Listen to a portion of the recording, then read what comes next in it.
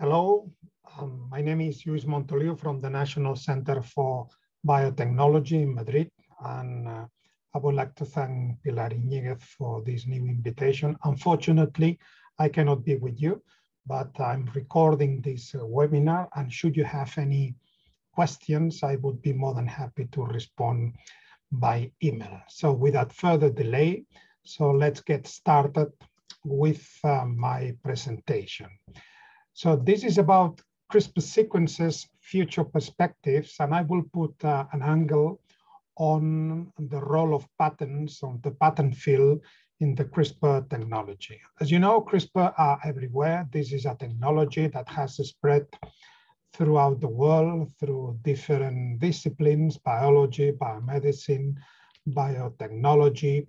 And this is probably thanks also to these two researchers. On the left, Emmanuel Charpentier. This is a French microbiologist working in Berlin. And on the right, Jennifer Doudna, and she's a biochemist. She's working at the University of California in Berkeley.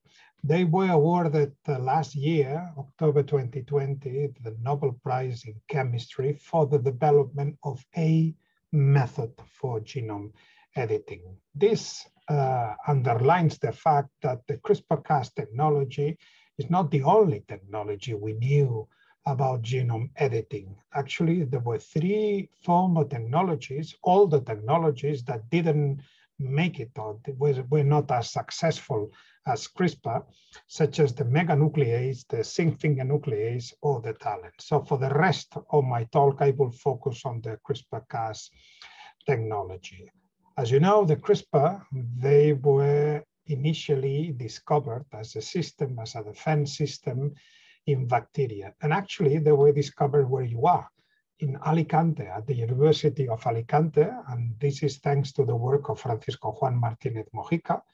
And he is a microbiologist, and he was the one that realizes that some of these bacteria and archaeas, in general prokaryotes, they have this peculiar organization in their genome with repeated sequences, these diamonds, that are separated with these rectangles that are different one to another.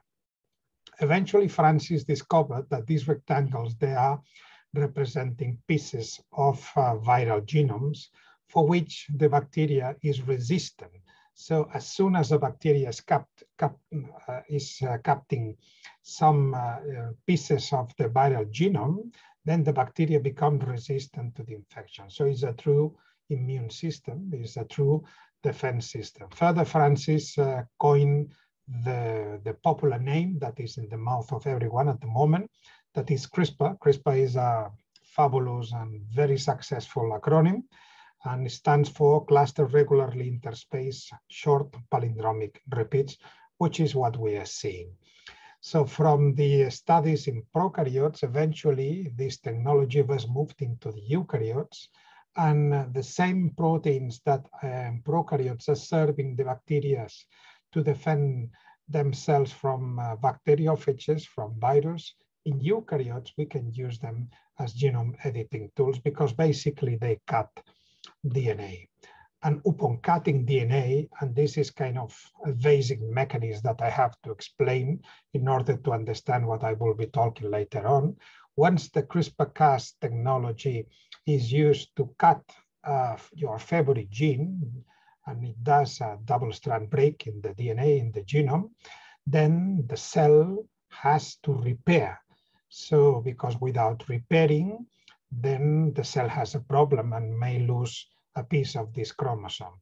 There is a default pathway on the left, which is the non-homologous enjoining, which is progressing by adding and removing nucleotides and hoping that there will be some microhomology that eventually will be able to rescue the physical continuity of the chromosome. Of course, because we have inserting and deleting indels, the normal outcome of this pathway would be gene disruption. And today, this is the easiest way of altering a gene, of mutating a gene. On the right, there is another repair mechanism, which is the homology-driven repair, in which you can provide an extra DNA molecule, single strand or double strand, that has homology to left and right of the double-strand break. And eventually you can promote as a template, you can promote the use of this template for the repairing, and thereby you can introduce new nucleotides that weren't there before. And this is what we normally understand as gene editing. Well, the genome editing tools, they can be used for deleting DNA, for inserting DNA, for replacing DNA, for modifying DNA, for labeling, for modulating transcriptions, for targeting RNA, etc., you name it. So basically the limit is in the imagination of the researchers. And then the applications, they are all in biology, in research and development, in human medicine and biomedicine, biotechnology, agriculture. I will give you a couple of examples. So altogether, these are the more or less the fundamental applications, and I'm sort of highlighting human gene therapy. Probably is one of the most expected applications that we are hoping to be using through this CRISPR-Cas, but not to forget agriculture, not to forget ecological vector control, not to forget viral gene disruption as a pathogen gene disruption, and etc. So I will give you some examples of this.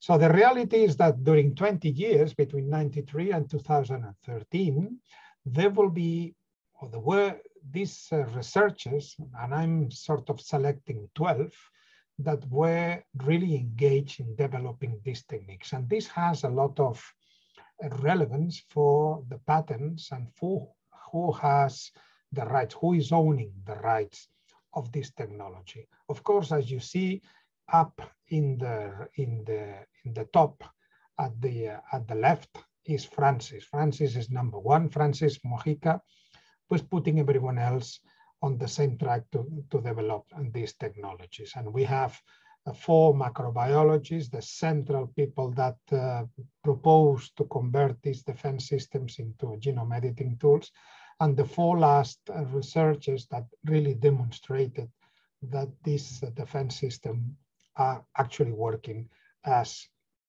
genome editing tools. Well, the central are the 2 researchers, the ones that were awarded the Nobel Prize, because they proposed in June 2012 that these defense systems could be used once for genome editing technologies. But also not to forget a Lithuanian microbiologist, Virginijus Signis, that he also came up with the same idea, but somehow he didn't manage to publish his paper in time. And this is why most, if not all of the credit goes to Charpentier and Dunna, and not many people remember Signis. And I think this needs to be corrected, and this is why I'm naming this person here.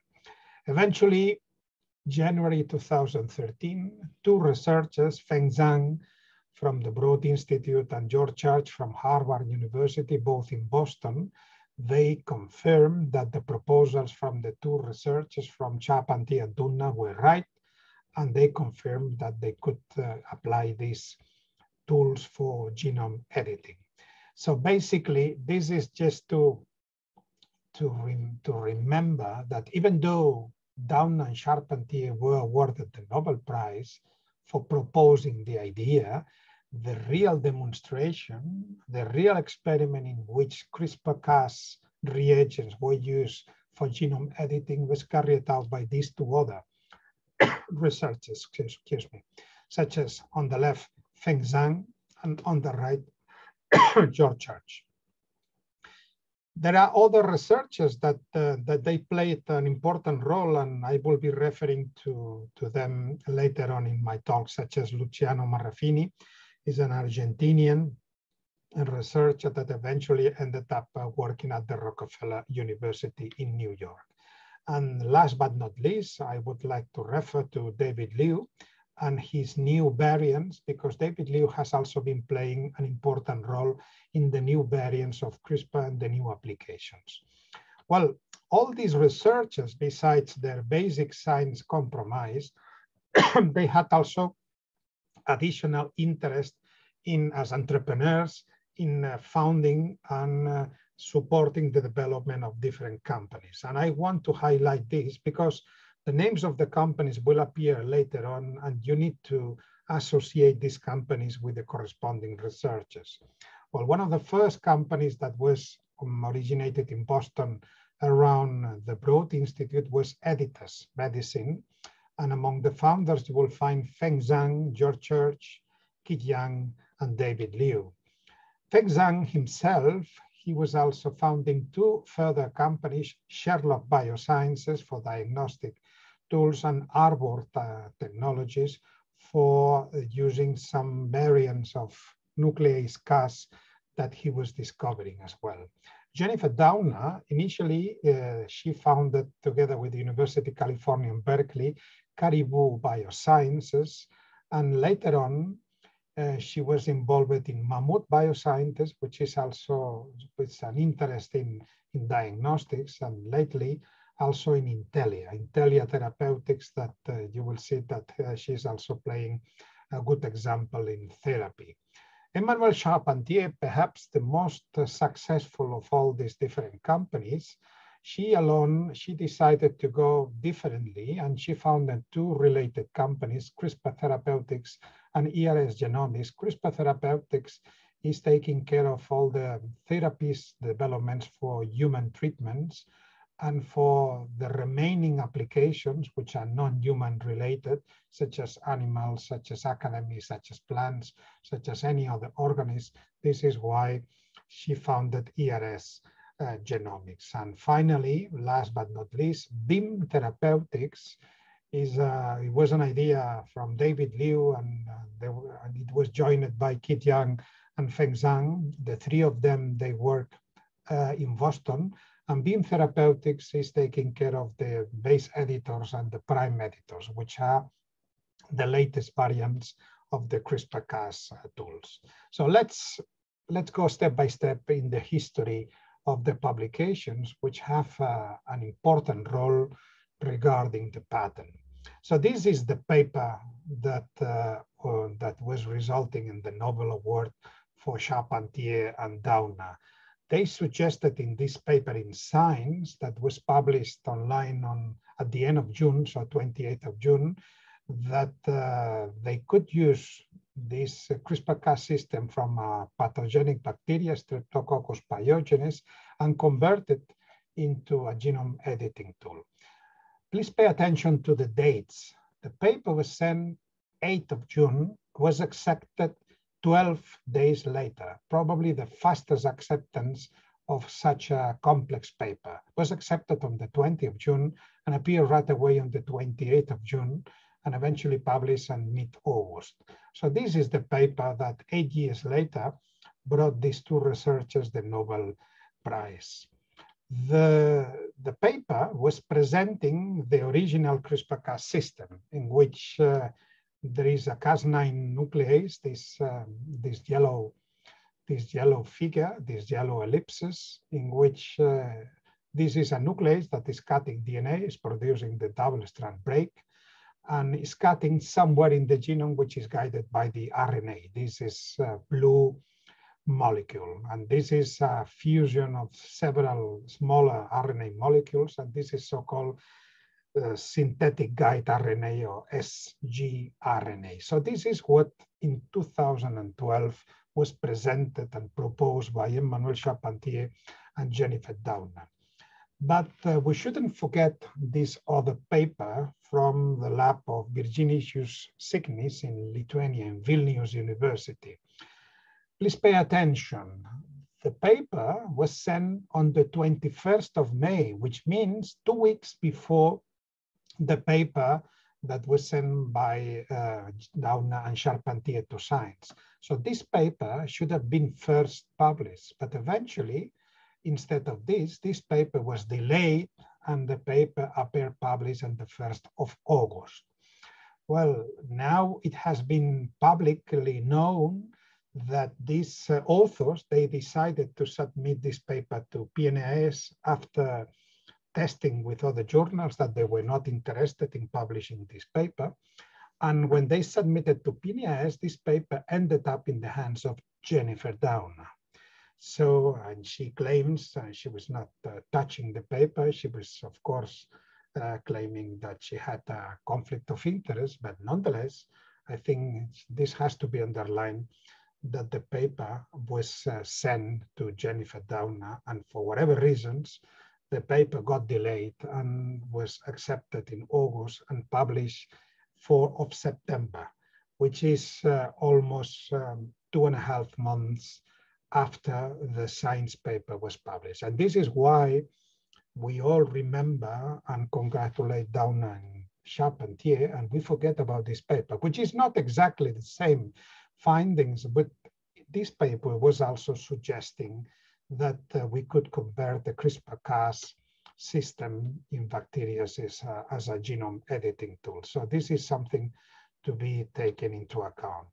So where the demonstrations came. So there were 2 demonstrations that were published by Feng Zhang and George Church. These are 2 independent labs in Boston. Feng Zhang working at the Broad Institute with the MIT. This Feng Zhang paper was sent in October, beginning of October, accepted in the beginning of December, and eventually published online on the first days in January 2013. The same happens for George Church, that he works at the Harvard University. He sent the paper a few days later, but was accepted on the same day, beginning of December, 12th of December, and was published online beginning of January. Jennifer Doudna, she wanted to be also first, but she failed. And this is the paper. So they sent a paper to eLife on beginning of December. And the paper was accepted on the same day the other 2 papers were published online. So Jennifer Doudna's demonstration of genome editing tool application was accepted on the 3rd of January and published at the end of this month. So this was like 1 month later. So basically, this is why we need to acknowledge Charpentier and Doudna proposal to convert the immune defense system into a genome editing tool, but we need to acknowledge as well that Church and Zhang were the 2 researchers that were confirming this. Well, this has implications regarding the patents. The first CRISPR patent file was by Doudna and Charpentier and other collaborators, and that was filed by the University of California, by Emmanuelle Charpentier herself, and the University of Vienna. And that was filed on 25th of May, but it was not published until the 18th of February 2016. And so far, believe it or not, this patent has not been granted. So this patent is still being under investigation, under review. So this was the first patent, and that was filed like 1 month before the publication appeared online in Science. However, the first CRISPR patent granted was not from Charpentier and Doudna. Rather, it was from Feng Zhang. Feng Zhang at the Broad, he filed the patent on the 12th of December 2012, and eventually he got it granted on the 15th of April 2014. And there were 2 reasons for it. First, because at the time, you remember, this is no longer the case. Now US Patent Office is operating under the same rules as the European Patent Office, so which means first to file is first to invent. At the time, it was not first to file, it was first to demonstrate. And because the patent from Charpentier and Doudna was not demonstrating genome editing activities, but Feng Zhang was. And then this is why Feng Zhang patent was granted. And also because the Broad, they played the game because there is a fast track procedure. You pay a few dollars and then you have your patent, which is rapidly being evaluated. Of course, you risk that if you fail in this process, you will be dropping your application, but they made sure that the patent was perfectly presented. They had an army of lawyers probably, and this is why eventually, even though the patent was presented almost half a year later, actually half a year later, they got the patent granted first. And this was the beginning of the war. So this was the beginning of the battle, because as you can imagine, the University of California considered this was an aggression, that they were being scooped, that the Broad was interfering with their former patent application. So nowadays, what we're using is what you're seeing in this slide, and everything you see is recombinant, and everything you see is commercial. So the Cas9 is a recombinant protein you can purchase through different companies, different providers, and the CRISPR and the tracer RNA are the two small molecules that are also from chemical synthesis, and this is basically what we're using at the moment. So how do we purchase, and what can we do with the reagents we purchase? Well, we need to purchase CRISPR reagents from authorized providers such as Gene, IDT, or Merck Sigma, or Thermo Fisher's, and others. What can we do in the academia? So for academic use, these CRISPR reagents are fine, so not a problem. And also for not-for-profit academic services for users belonging to the same institutions. But however, what can we not do? So we cannot use these reagents for industrial or commercial use, and we cannot use this for profit academic services, particularly when we are providing these services to external users belonging to other institutions. And this needs to be very clear, which means we have to negotiate if we want to go commercial, if we want to provide services to users beyond our institution, we have to negotiate a non-exclusive user license. We have to pay an annual fee for using this CRISPR technology. We have to open up our books and share our business plan. We have to pay royalties, which will be a percentage of our for-profit fees. And we have to create an insurance for potential claims that might be presented and sued by third parties. But with whom do we have to establish this non-exclusive user license? Well, this is the main problem.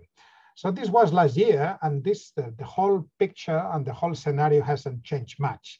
So we have a battle that has been going on between the East Coast and the West Coast, the East Coast being the Broad Institute at the MIT, and the West Coast being the University of California in Berkeley. And apparently there is someone winning. The winner is the Broad Institute, at least in the US. You will see that this is not the case in Europe, and the thing has not changed much. So basically, if we have a quick summary of developments, as you can see, we compare the patents from Broad and from Berkeley. They both were filed in 2012, the Broad in December, the Berkeley in May. The paper for the Broad was published January 2013. The paper for the Berkeley was published, printed in August 2012. And of course, they filed an interference in January 2016. Why they filed this interference, Berkeley? Because in April 2014, the CRISPR patent was granted to the Broad. And the title or the claims for the Broad is for the CRISPR applications in all eukaryotic cells. Whereas the patent from Berkeley, it's kind of wider room and has CRISPR applications in all types of cells, that is including prokaryotes and eukaryotes, but still under evaluation. Eventually, the interference was denied in February 2017, and Berkeley also was claiming against Broad, and this patents committee was ruling in favor of Broad again in September 2020. So I don't think Berkeley will give up. So they will continue fight in order to eventually get what they think are their rights. But this is the situation we have at the moment. In the US, the winner is the Broad at the MIT. And as you can see, the priority of these technologies in Europe eventually turned to be to the University of California and to Charpentier. So basically, this is the two situations we have. So this is pretty much what I just said. This is kind of a calendar of events regarding these different publications. And eventually, this is the lesson that we have to understand. So in January 2020, the broad patent was lost in Europe because eventually the European Patent Office, they decided it was lacking novelty. And it was lacking novelty because the paper and the patent was published later after the publication from Charpentier and Doudna. And remember, and in Europe, what applies is not first to demonstrate, but first to file, and was first to file the corresponding from University of California in Berkeley. Further, the broad MIT, probably they committed a mistake, because you remember Luciano Marrafini, this Argentinian, they included initially Luciano Marrafini in the US patent. Eventually they delete his name, and also they delete his name in the European patent. And then the European Patent Office, they realized there were different inventors for the same patent, and they were denying this patent. So the summary is that in the US, the broad has the rights for the CRISPR technology, and in Europe, the University of California, Berkeley is the one leading. So the US is the broad, and in Europe is the combination of University of California, Charpentier, and University of Vienna that are owning the rights. Well, this is a bit complex, and this means that anyone willing to use this technology and willing to operate both in Europe and in the US will have to negotiate and purchase not one, but two non-exclusive licenses, which is a bit complicated and which probably is turning down some companies that they don't have the capacity for doing this. So this is becoming very complicated. This is from 2018. And as you can see, the different alliances and the different collaborations between a number of different companies. This is a bit more updated. This is from April 2019. And as you can see in different concentric circles, you can see the main companies and the owner of the rights and how the different applications are being distributed among the different companies. This is just as an example of what I was telling you.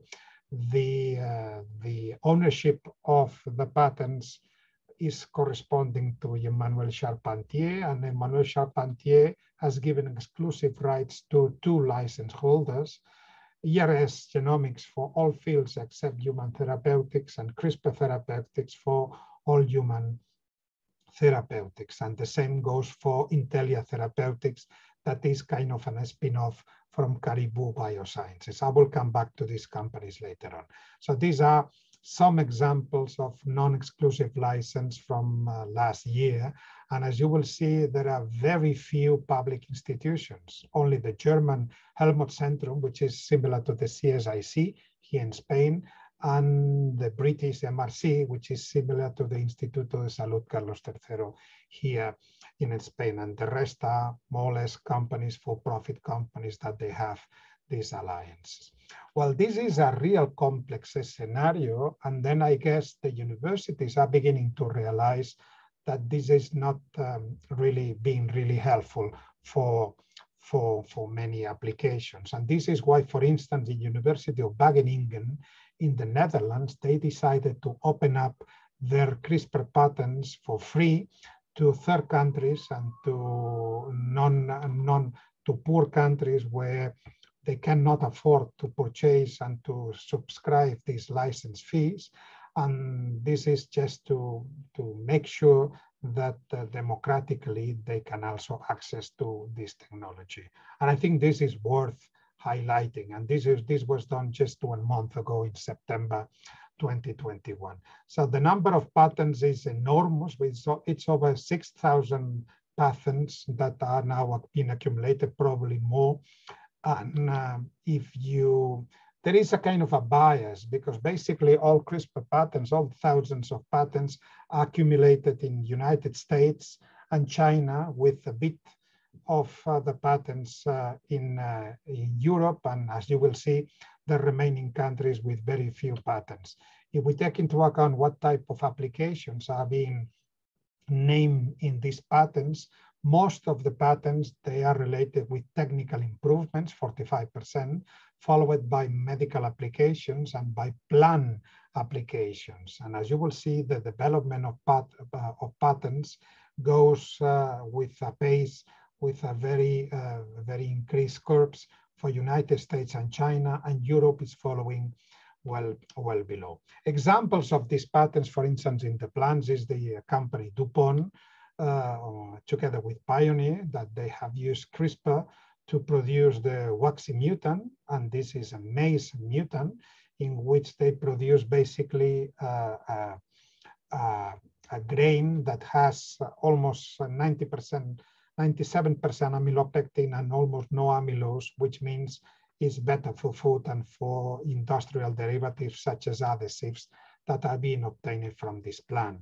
In Europe, we have a problem, and as you know, in 25th of July, there was a sentence from the Court of Justice of the European Union in which they conclude that genome-edited organisms are regulated as GMO because they're similar to transgenic. Well, this is scientifically nonsense. This was absurd.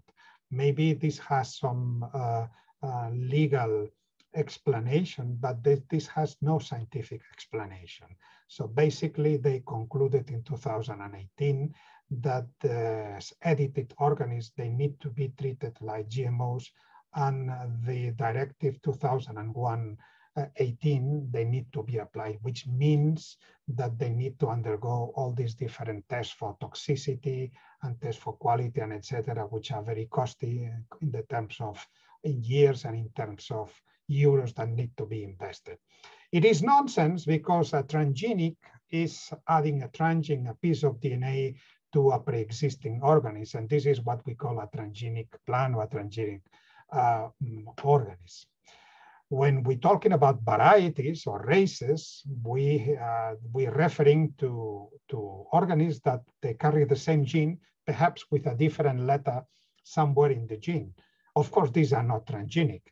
But when we apply CRISPR, CRISPR can be used to change one letter to the other. And by changing this letter, we are editing the genome. We are not creating a transgenic organism. So a genome-edited organism is not a transgenic organism. So there is a number of scientists that have been claiming that this was not justified. And the European Commission had to reply with an updated report. It was due until the end of April. Eventually, they published the report on 29th of April, and they had to recognize that the current directive probably does not fully apply with genome edited, that they had to investigate, that probably they will need to update, and they will be opening a new chain or a new round of conversations. So basically, not much has happened. Europe is still blocking the development of these genome edited organisms, and we cannot produce these different varieties in which only one letter is different, and this is resulting in a phenotypic differences. This is what can be done elsewhere, but not in Europe. If we compare classic genetics, when we're moving a trait from a variety to a variety through subsequent breeding steps, this takes for ages, this takes for many years. Whereas with the new mutagenesis techniques, we can go directly with CRISPR. And this is something that we can apply and we can segregate and we can produce very, very neatly. Well, the other thing we need to take into account is that Europe is always taking care of paying attention to the procedure. And as you can see, either by radioactivity, by chemical mutagenesis, by CRISPR, or by using base editors, we are able to change the same letter, an A to a G, and the resulting product is absolutely indistinguishable. And if it's indistinguishable, it's very hard to apply any rule or any law, because there is no way we can tell whether CRISPR or whether radiation or whether chemical mutagenesis have been used. So this is why we need to reflect on this idea. And also, we need to remember that we're living in a global world, and we need to realize that Europe is just a small corner. For instance, as you will see, in the entire world, is only Europe that, together with New Zealand, that is regulating genome-edited crops as GMOs, whereas in the rest of the world, they are not being treated like that, and they can be grown and they can be produced. So we will not be able to produce, but we will have to purchase the products that will be produced elsewhere. One of the latest examples is this Japanese company that has produced this genome-edited tomato that has increased levels of GABA, and that has good consequences, good health, because it can help to lower the blood pressure. This is a tomato that will be commercialized in Japan. And regarding biomedicine, we have 51 clinical trials today with CRISPR. Most of them are ex vivo, which means you have to take cells from the person, from the patient, you can edit in the lab, and then you can return, whereas in vivo, you can deliver the CRISPR reagents directly to the patient. And the first application for CRISPR was for cancer immunotherapy, for melanomas, for sarcomas, and for myelomas, in which these are patients that were not responding to chemotherapy and to radiotherapy. And T lymphocytes, white blood cells, we obtained it, and using CRISPR, there was a gene PD-1 being removed. So that is making stronger these lymphocytes, and there was the T cell receptor was converted into a chimeric receptor, which is able to fight better to the cancer cells. And this is probably what we will hear a lot in the clinical setup. Also, probably the best success so far for CRISPR technologies in biomedicine is this treatment for sickle cell anemia or beta thalassemia. This is for substituting the mutated beta globin. Beta globin is the beta chain of the hemoglobin, transporting oxygen from the lungs to the cells of our body.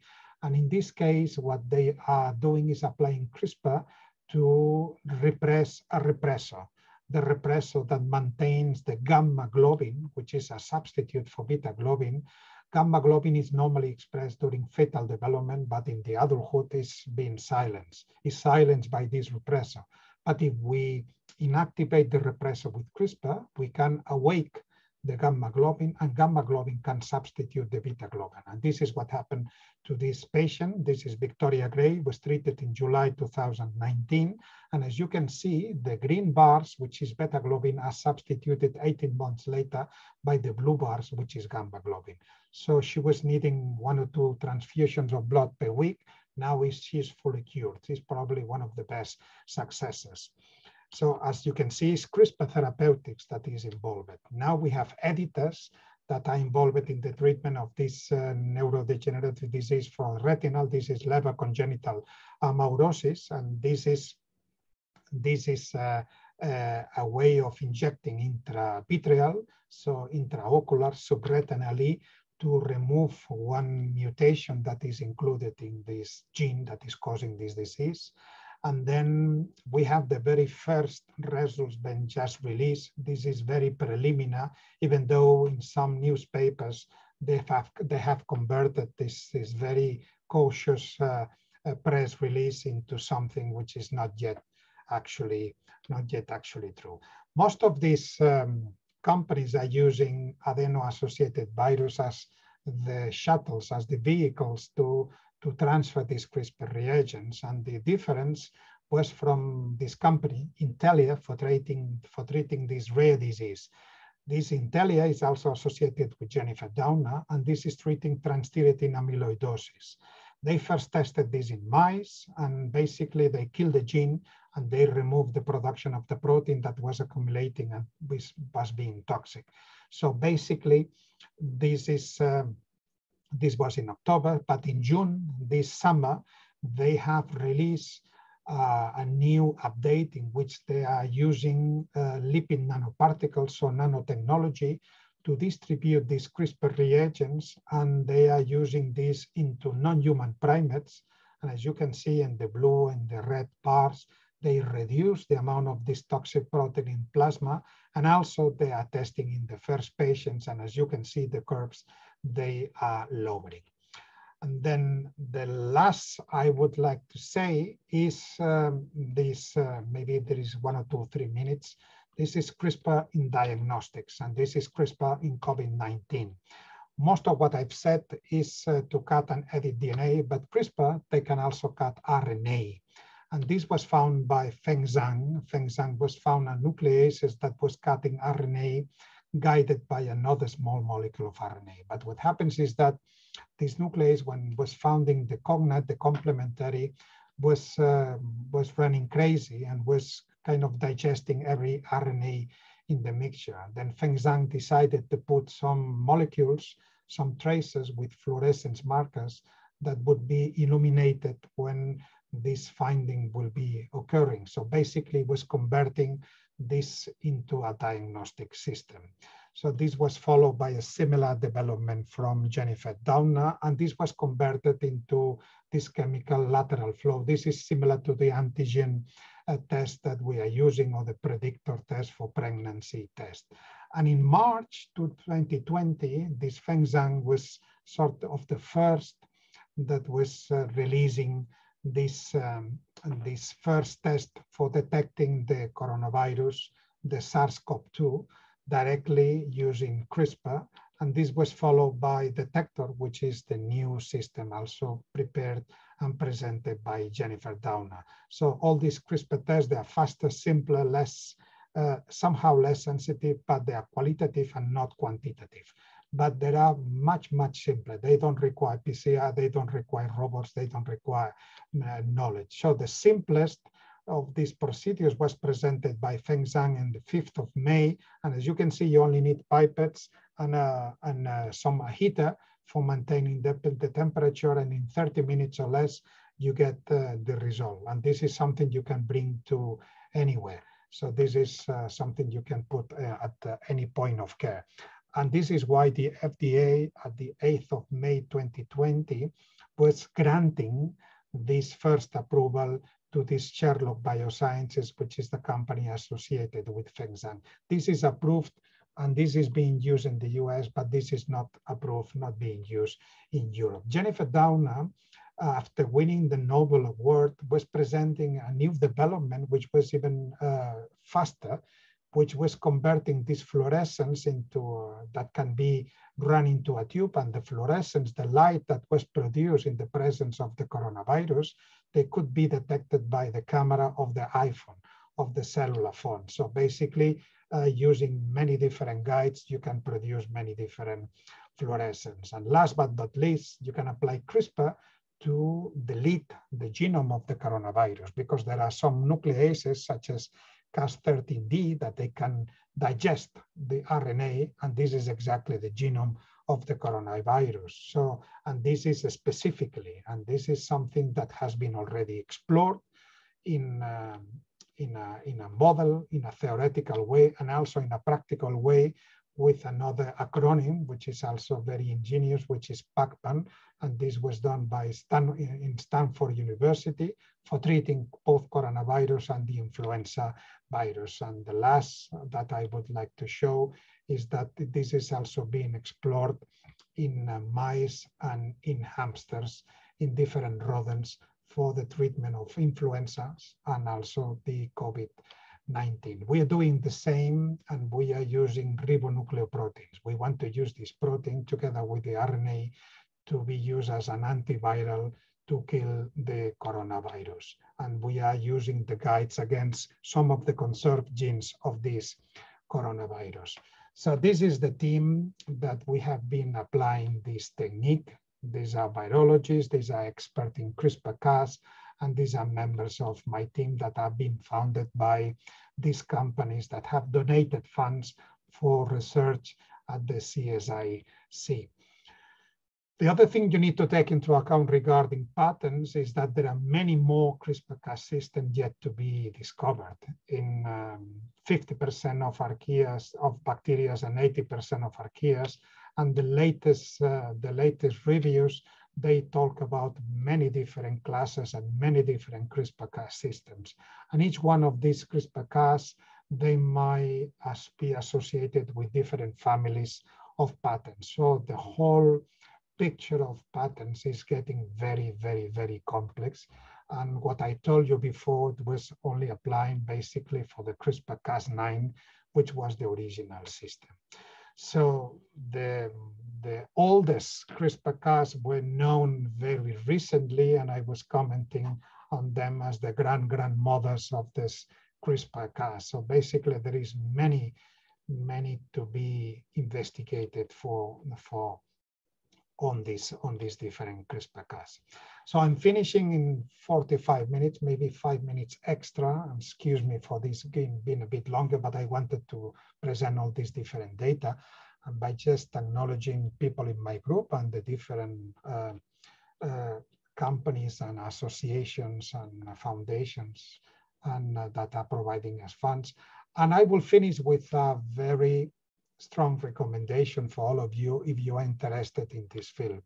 So there are, to my knowledge, there are 5 books that have been published on CRISPR, and I really recommend you to reading them all, because they are all giving different perspectives and different ideas. I brought myself one of these books, Editando Genes, Recorta Pega y Colorea. It was first published in February 2019. We have a 3rd edition now published in March 2021, but there are 4 other books that, as you can see, from Jennifer Doudna, from Kiran Musunuru, from Kevin Davis and Walter Isaacson, that basically are worth reading and will provide you with a better perspective of the entire scenario of CRISPR. So thank you very much. And if you have any questions, you can also always drop me an email. Bye-bye.